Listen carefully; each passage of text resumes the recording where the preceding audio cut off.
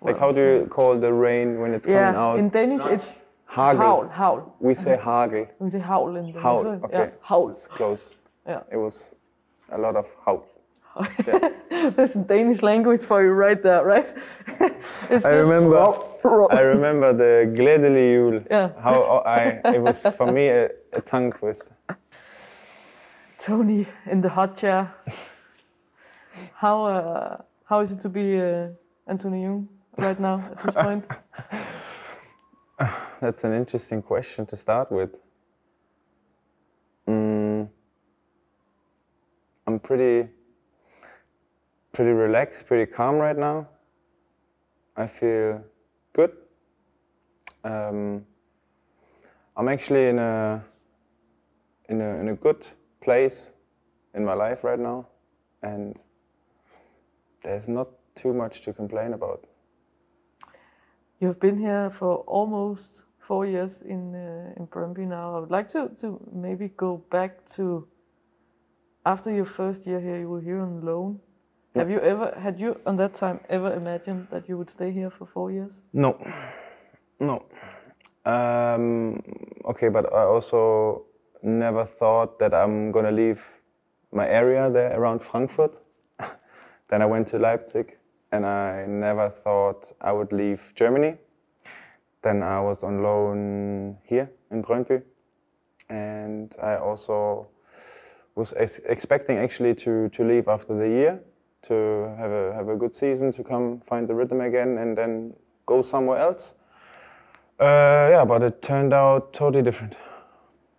Yeah, how do you remember it, and what was it about Brøndby that made you stay here and made sure that you're still here? Yeah, I had actually a difficult year in Ingolstadt back then. I was on loan there from Leipzig for a year. It was Bundesliga back then, and I didn't have that many games played, and I didn't really know what's going on. And then actually, of course, the contact came from Zorniger back then. He actually called me like pretty early during the transfer window, and I remember the question first, and I said, Copenhagen, Brøndby, Denmark, you know, like, it was so far, it was so far away from my mind. And then it turned out that it would be difficult in this transfer window to actually find also something. And I trained and played under the coach back then. Pretty successful. I mean, we had the promotion to the second Bundesliga back then, and then I think it was 1.5 years more with him. And then the way it turned out, that I would be here for a year on loan.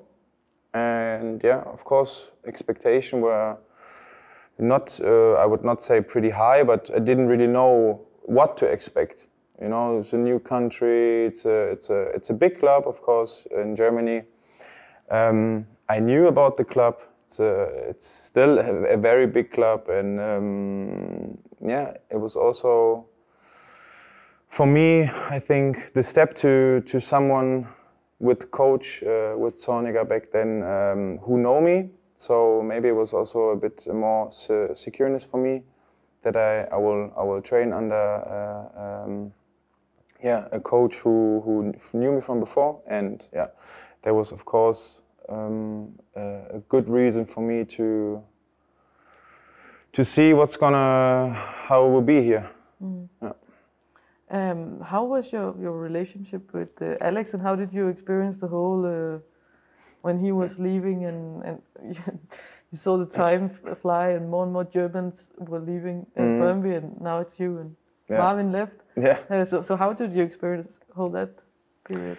Of course, I saw that who was here at the time before I came, and of course you could see the German coach is bringing in some German players, and yeah, that also made the first steps here pretty easy for me. I mean, it's always good to have guys who speak your language, but of course I know also they all speak very good English, and then it was actually an easy start for me here. I mean, of course, I was not in my best shape, to be honest, when I came here, because it was a little bit tricky time back then. I couldn't train with Leipzig when I came back from the year on loan. So I was trying to keep myself fit, but this is also you don't really know what's going on.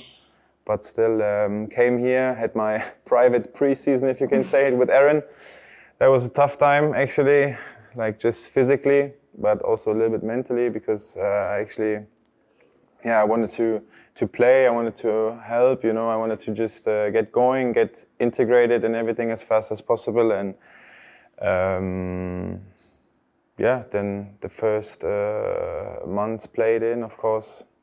If I can follow up now with what happened right before, also coach Alex left, and it was just a pretty, I would say, also emotional time, you know. I mean, also very, very tough for us to get the championship out of our hands in this time. It's still hard to think about it, because it was just a very good year, you know. We played very well, and it was just tough to see also the fans, you know, then the reaction in Horsens, you know, when they almost went on the pitch, and you kind of understand it, because it's like sometimes it seems it's all they have, you know.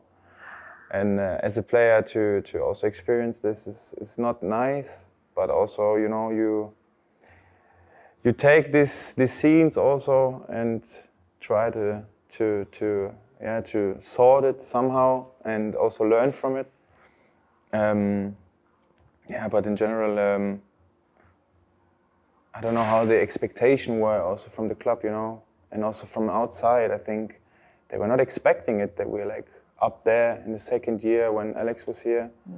And then, having something in the hand, but then still lose it. So it was a very, very emotional year. The first year was really like most of the time up, and pretty steady, down. and then really crushed down, like you would not see the punch coming. And then, did you ever think in your time, okay, this is it, I will leave this madhouse? What do you mean? Did you ever think during this time here that, okay, now I want to leave Brøndby? In my whole time here, actually, I think Seve can confirm it, that we actually had a lot of conversations. It was about the time where I was feeling the club is kind of giving up a bit in the transfer politic. You know, I came here to play for Europe, actually. That was the goal, that you have the chance here to maybe come through the group stage and play European games. And when I had the feeling that it was not going, that like this, the big dream was kind of destroyed, and it fell apart a bit. And then, of course, back then we had Troels Beck, sports director. Then Ebbe was here for not that long, but there was just the time where you feel also, of course, it was also money-wise that, you know, the club had a little problem, or a little bigger problem money-wise, and you could see that also, like everything got a little bit, you know, reduced. And this was the time where I questioned and asked myself if this is the right place to be right now in my career, and as a player and as a human being, you know, if this is what I want. And this is a question you ask yourself in this time, and I was doubting, yeah. But Seve said that you had to stay. I think this was the time when we sold Kaiser in yeah. Of course, on top of that, you saw that players leaving. Of course, there was another reason where you were like, oh, like kind of left and right, everybody's going. What's going to happen now? You know, where's the club? You know, where do they see themselves? Where do they want to be? And did he convince you, or did you just have to stay and then see for yourself what development that you got into? I don't know if you can say convince, but it was more like it was more an exchange of thoughts. So I could see the idea behind, and of course now it's much easier to talk about it because you could see the sense behind it. You could see that it was the right decision from him, from Sevi in first, but also, of course, that I stayed. There were a lot of talks, you know. Also when Nils came, a new assistant coach with Jesper, Martin, also like, you know, he took over from Alex, Martin and Matze Jaisle back then. And then Reto was assistant again, and you didn't know really how this would play out, you know. So it was a very, very uncertain future. So you didn't really know what's going to happen. Will it be okay? Will it be shit? You don't know. And there was many question marks, if you can say that. Yeah, but actually this much uncertain time, and I really do understand it. It was an uncertain time also for us fans. Yeah. Where we're going, but it led to the best time of your career. Can I say that? Playing wise, football wise. Yeah. On the highest level that we've seen you. Yeah, definitely here. But I think also, I can say that also in my career that I really reached a high level. Yeah, I also felt the same on the pitch, and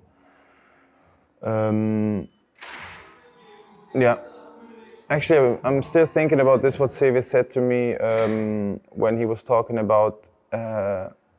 It sounds a bit rough, but when he was talking about cutting heads off to let new heads grow.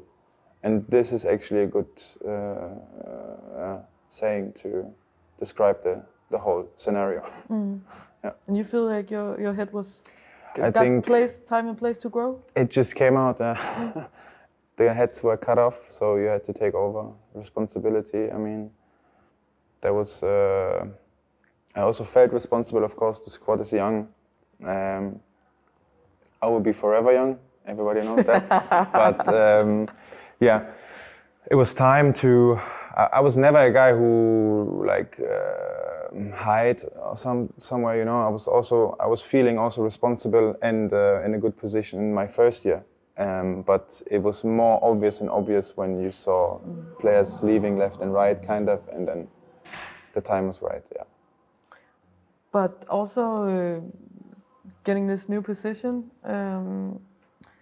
as a central defender in a 3-back. Yes. Changed a lot for you. Suddenly, you're one of the top players in the whole league. Also in the eyes of the experts, maybe. In a long time, you were a little bit an unseen gem. You know what I mean? And suddenly, you're out there, up there. How was that for you to you grabbed the position and you took it? You know. Yeah. I mean, we talked also a lot about it, but it was, I think, also a big part of it was the change of the position, maybe also the change of the formation, because I think I can reach my highest potential in our system, in our idea of the game, in this position, actually on the left center-back position. More responsibility, more influence on the game with the ball and also against it. And of course, also the freedom to have in also taking the ball a little bit more up. You know, maybe I would not describe myself as a classical center-back. That's I'm everything but that. So yeah, it made also maybe you could see it in the beginning of everything, that also we had the moment of surprise, and I really benefited from the surprise that maybe you don't expect to dribble, or you have to have a dribbling center back sometimes here and there, and yeah, we could use it, we could transform also my influence on the game, of course, in the team performance. We benefit as a team from it, I think at least, and yeah, that made me also grow in my game. Yeah. You said in the beginning of the interview that you never thought you'd leave Germany. And now you lived 4 years in Copenhagen, Denmark. How has that been for you, living in Denmark, and how has the family situation been? Has your wife been here the whole time, or how has the personal life been? Yeah. In general, of course, it's a beautiful city with beautiful people. I mean, very open-minded people around you, very friendly, you know, very, you know, you always, I think this is what most of us Germans learn here, to also get a gear down, breathe a bit, because in Germany is a little bit more maybe fast living, so take a breath, also maybe a little backseated, think about the situation twice and make a good decision. And yeah, the life has been good so far. As I said, very nice city. Also, of course, I mean, I think it's also connected to the life at work, if you can say that. I mean, I'm playing most of the games, so you will, I think, but maybe you have to ask my wife about it, but you won't see me, yeah, maybe being there with a negative mindset for many weeks or months, you know. I mean, of course, you can get me on the wrong leg if we come home from a defeat or something, but I think this is with everybody. But right now, yeah, my wife is with me. She also had a little bit tougher period where it was yeah, hard for her to find something, to find a job in her area, what she wanted to do. So it was not always easy or in a balance with harmony and everything, and nothing, you know, but life's not perfect, that's how it is. So yeah, there was also a time where she actually left for a couple of months to just get reset, you know. Also, we are, yeah, both of us very family close. So for us, it's always important to have the family around, and also have the opportunity to have some 1 or 2 days. Of course, how will we be here with 3 days and everything, and but to also enjoy time at home. And due to the fact that we have 2 French bulldogs, it's not as easy to just hop on a flight and go home. So for us, 3 days means that you have to evaluate if we drive home. And from Copenhagen to Wiesbaden, it's close to Frankfurt. It's about a 9 to 10 hour drive. And yeah, so I think it's easy to say if we would have had like a 3-hour ride home, it would have been much easier in these terms. Yeah. But as I said, but she came also back refreshed, you know, with charged batteries, and yeah. So what do I talked to some of the younger guys in the squad, and they call you a big brother, like you're a big brother in the team, because you're forever young, you know, but you're older than them. Yeah, true. How do you see that role? Is it big brother? Is that a good term? Yeah, I definitely prefer big brother than father, because it keeps me a little younger than this. Father to be soon, but not to them. True, this is right. But yeah, of course, I know that my role is also to help out the young guns, you know. If they have anything they can come up, I mean, I will not ask for everything, but I have always open ears if there's anything also beside the pitch. I mean, this was never the case, but if there's any question, you know, if they want to know something, I try to help out. I try to help them also on the pitch in training, you know, especially if they're in front of me or next to me in my position, a lot of communication with them, and as I said, if there's anything, you can always ask. But I'm also glad to hear it, that the boys see me as a big brother, and yeah, I try to fulfill my role there. And what do you like to do? What are your interests besides playing in Brøndby? Of course, you have, I don't know if you can say that, the dogs you have, I don't know if it's a hobby, it's more responsibility. So, me and my wife are actually mostly after training on tour. So we go a little around for about an hour with the dogs, let them have their walk. One of my dogs is a little bit special because he had a collab disco 2.5 years ago, so he's in a wheelchair. That's actually, yeah, but he's totally fine from his mentality and everything. So you can imagine how often people are stopping by and yeah, but just leaving some positive comments there, you know, because they've never seen it before. But he's still so fit at home and also outside. So he's really fighting a real warrior, if you can say that. And yeah, beside the dogs, of course, as most of the guys, I grew up with consoles, with gaming.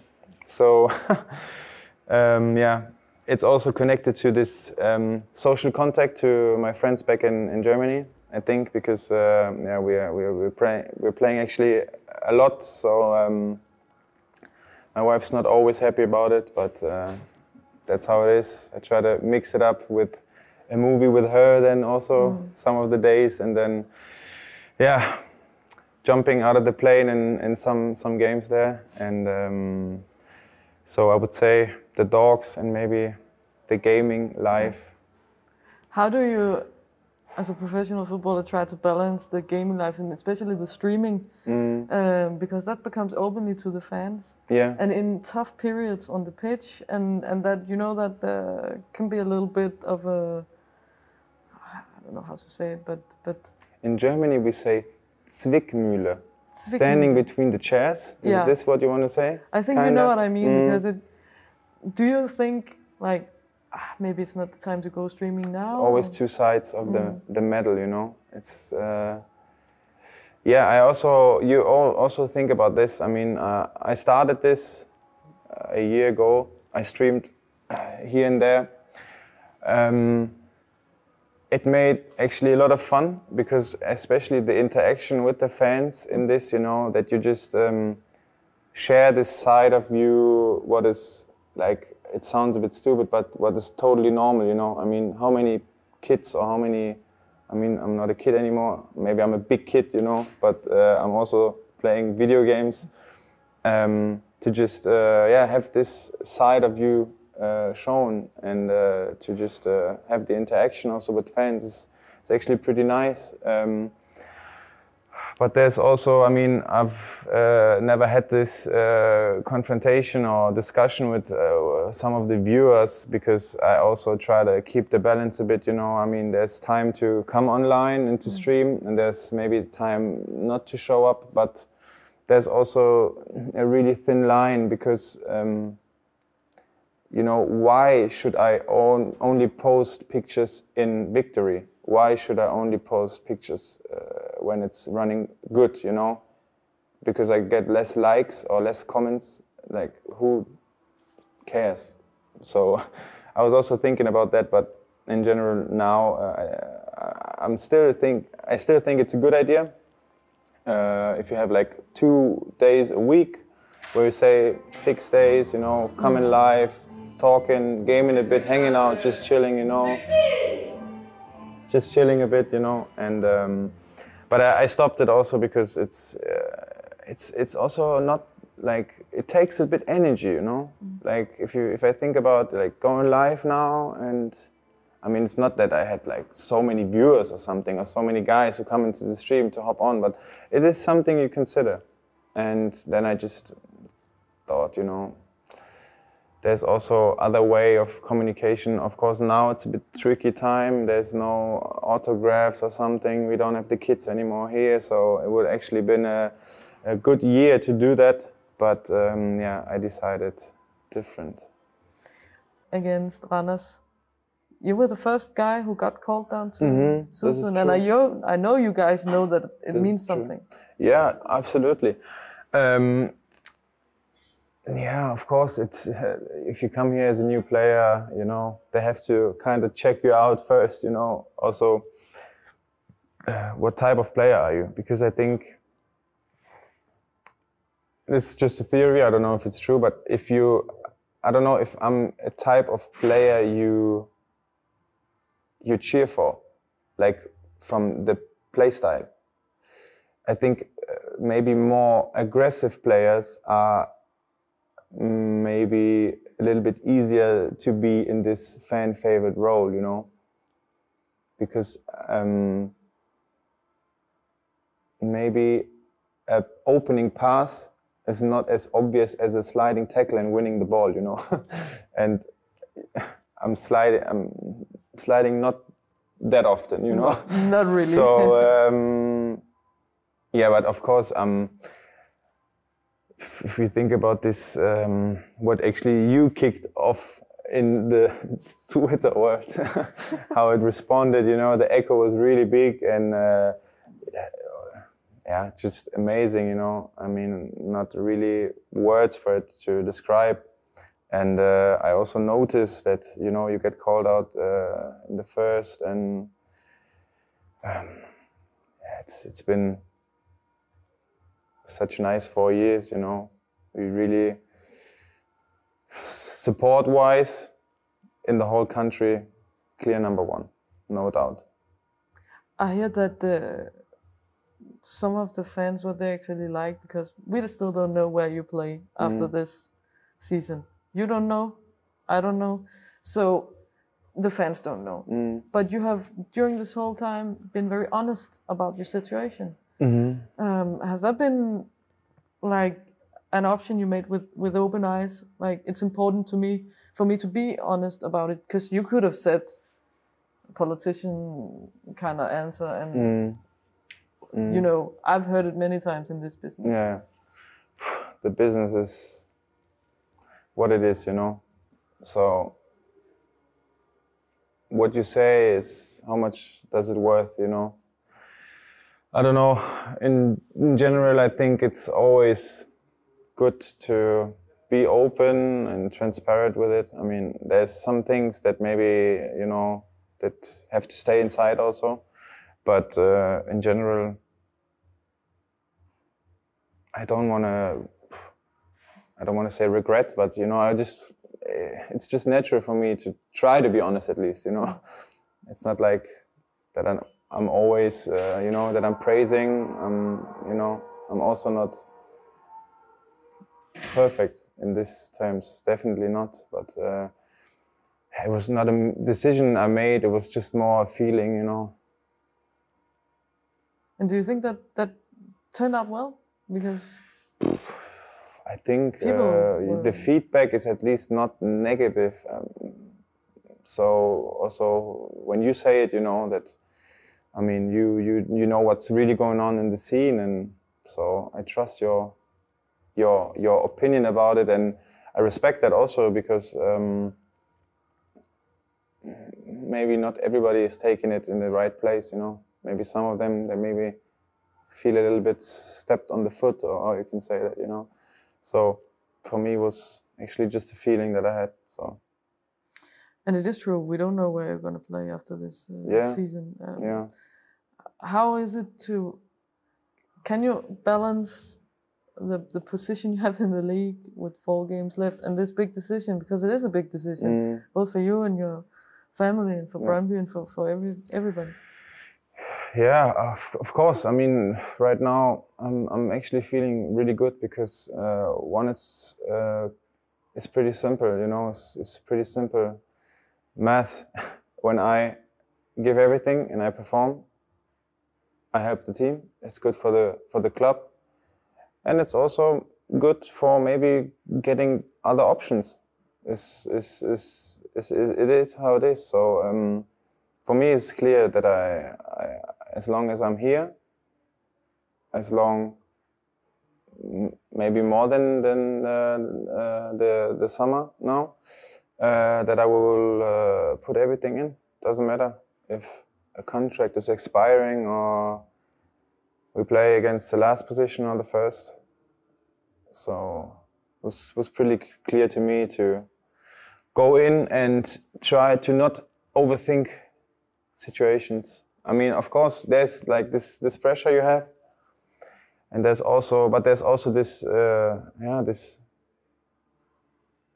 feeling that there's pressure, but there's also no pressure. You know, it's hard to describe. You mentioned earlier that this new position changed a lot for you. How much does it mean in your decision making now? Because you know the role you have here. Yeah. But it's not like there's 10 teams in the Bundesliga or second Bundesliga. Yeah. You play with a free back. So how much does that mean in your decision making? True, definitely. I mean, I know I can play both. Like at least in a 3-back, to play the left center back is right now. Yeah, I know the position by now. In the 4-back, of course, we also changed the system again in the last game that I play fullback.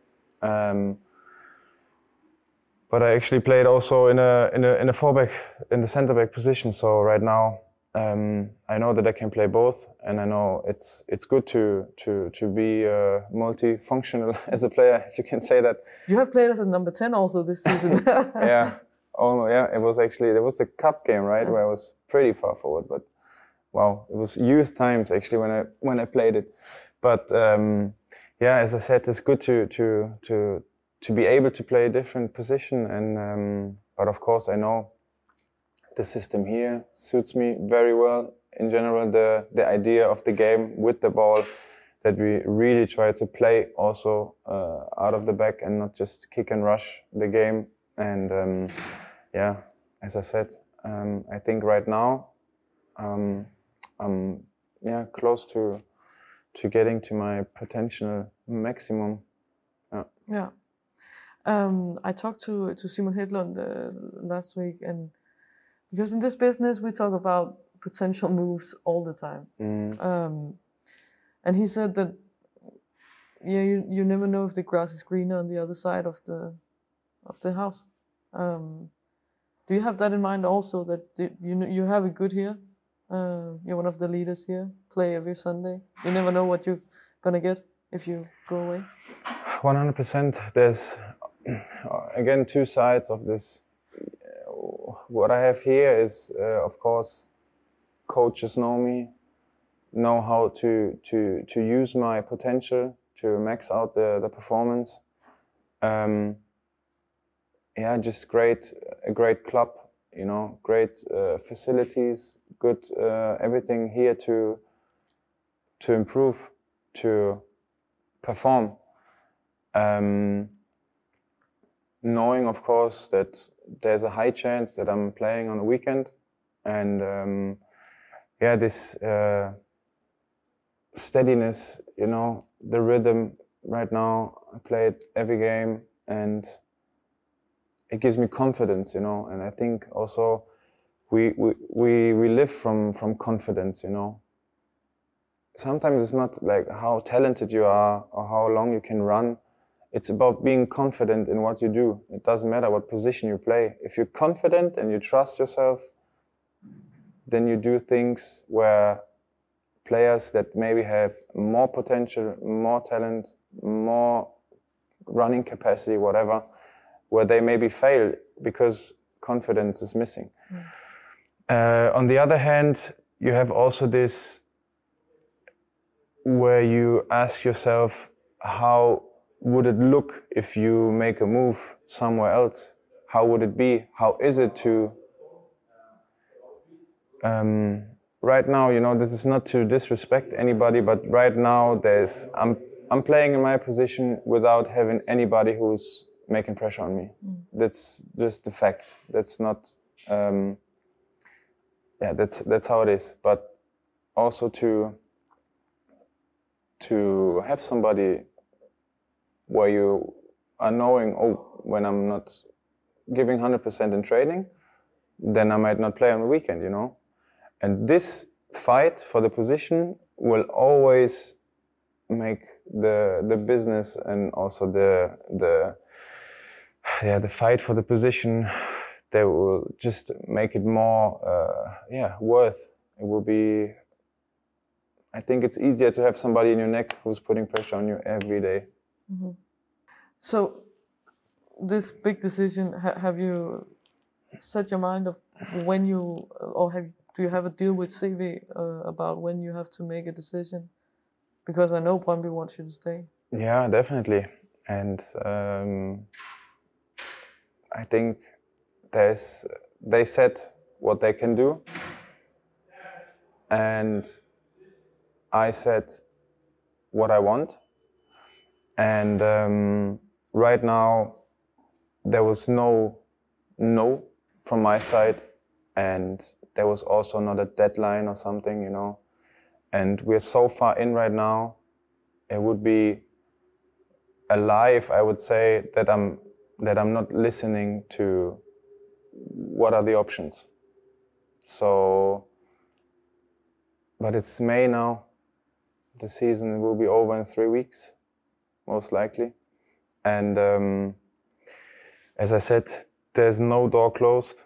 I know what I have here. I really appreciate everything, but also beside the sports decisions, there's also family decisions. We talked about it. I mean, my wife is pregnant. We expect the baby end of July. And yeah, family is playing a big role in the decision. So you will, if I'm not staying, you will not see me signing in China or Japan or having a money move. It will be a family move, definitely. And so a Germany move. This was always a goal, you know. Of course, the ear gets a bit bigger when there's something coming up from Germany, because also that you have the two sides, as I said before. I really stepped up here, I developed as a player. How will it be somewhere else? But there's also the question, how will it be? How does the team look next year? How will it be after a good season so far? Maybe Europe. You don't know. You don't know. There's both sides very strong. Brøndby side is still very strong. I can only repeat myself that I'm really liking the club, that I'm really feeling comfortable here, and that I'm really appreciating what has been so far and what can maybe happen in future. I have to ask you this, Tony, because we have an old striker here who's now playing in Copenhagen. Could you make the move? Could you do that if Copenhagen came with a contract now? No. No. Why not? You're just a good German guy who came here for a few years, you know? I think it would be, I don't know, a moral thing. I mean, were there players who actually left one side and went straight to the other side? Did it happen? Yes, but yeah? It's many years back. Not to protect Camille, for example, but I mean he went to Turkey, and it's still a big shame. Let's be clear, yeah. It's hard. It's a hard discussion. In his age, you know, and then keep Camille out of it. Yeah. Could you do it? Yeah, I would not do it. That's at least my feeling. I could now never. we have it on video. Yeah, and you can use it against me. Imagine in 5 years something's happening. Send me the video. We will. And remind me. But no, because I think there's more than money. There's more than this. Good. I had to ask. Yeah. And then in the end here, now there's not too many German guys down there. Yes. Many Danish guys now. Yes. But are So they many Danish, but are we they live in funny? Denmark. Yes, but are they funny? The Danish guys? Yes. Yes, of course. But Yeah. it's not about the country. No, but I know It's about Hani the character. and Bessie were... Yeah, but I think it's also different kind of humor.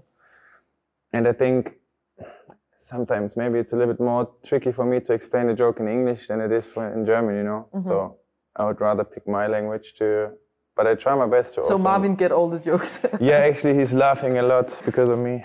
But I'm also laughing, of course, because of the other guys and the other way around. But yeah, you got some funny guys also there with a Danish passport.